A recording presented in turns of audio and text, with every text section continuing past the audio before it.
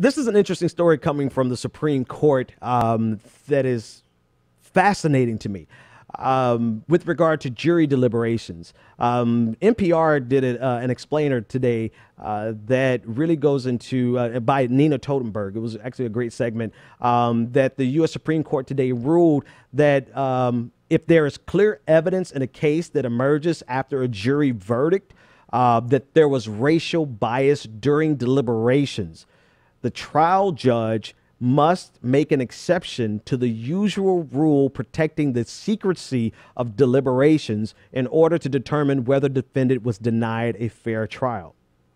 So in other words, deliberations that are historically private and secret, if the judge who has access to those deliberations sees a clear example of racial bias, then the judge can release that information. And this was a 5-3 split between on the Supreme Court. Justice Kennedy, as usual, was a swing vote, giving the majority. Justice Anthony Kennedy said that racial discrimination is unlike other types of misconduct that may occur in the jury room because it implicates unique historical, constitutional, and institutional concerns. All right, so the ruling came as a part of a case by concerning Miguel Pino Rodriguez. He was a horse trainer arrested in 2007. Two teenage girls identified him as the man who groped them in a darkened restroom at a horse barn. At trial, the prosecution rested its entire case on the victim's identification of the defendant, pointing him out. The defense highlighted in the short time the girls actually saw the attacker. The defense also highlighted, actually, before I go on, I want to point the emphasis there, right? There was a limited window of opportunity for them to see the attacker. And this is what the defense actually outlined. But the jury was initially deadlocked. And after 12 hours of deliberations, the jury deliberations found the defendant guilty on 2 misdemeanor counts, but they failed to reach an agreement on the felony. 2 of the jurors told the defense lawyers that during deliberations, one of the other jurors repeatedly expressed a bias against the defendant and his alibi because of his race, because of his ethnicity. A lot of people assume somehow that juries can be impartial, that they don't go in with implicit biases. In the reality of it, that's just not true. A jury of your peers necessarily means a jury of your peers and their implicit biases.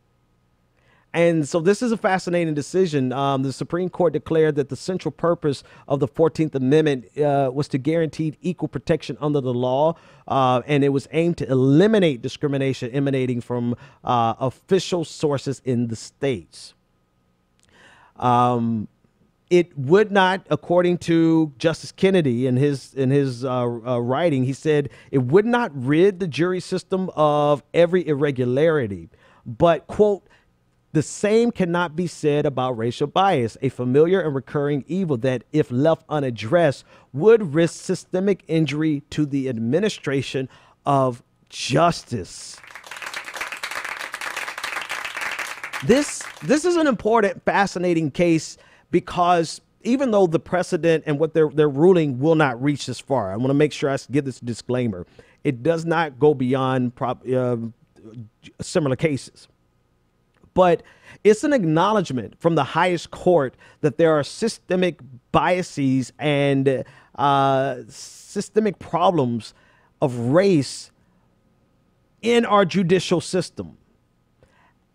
This is from the highest court of the land, whereas we have politicians who routinely dismiss this notion. We have district attorneys who routinely dismiss this notion. We have people, political pundits and political opportunists, who would have you to believe that simply because the jury found somebody not guilty, a police officer not guilty, or they found a black man guilty, or a black woman guilty, or a Hispanic man in this case guilty, that this means justice has been served. the Supreme Court is saying, hold on, that's not necessarily the case, because a judge who has access to these deliberations can look to see if there was actual evidence of biases, and then it could be addressed from that perspective. I think this is going to turn out to be one of the more significant cases with regard to the acknowledgement of the systemic nature of racial bias and how it infects like a plague our judicial system, because every step of the way, people who we automatically, and not me, hopefully not you, but people automatically imbue this sense of nobleness and purity and honor and integrity on our judicial process, even on our police officers, but all the way to the jury, so that they have the ability to say justice was served. And Justice Kennedy and the 4 other justices are saying that's not necessarily the case. We should review it after the deliberations show some indication of a racial bias. And I think that's a fascinating story. We should see what happens with it next.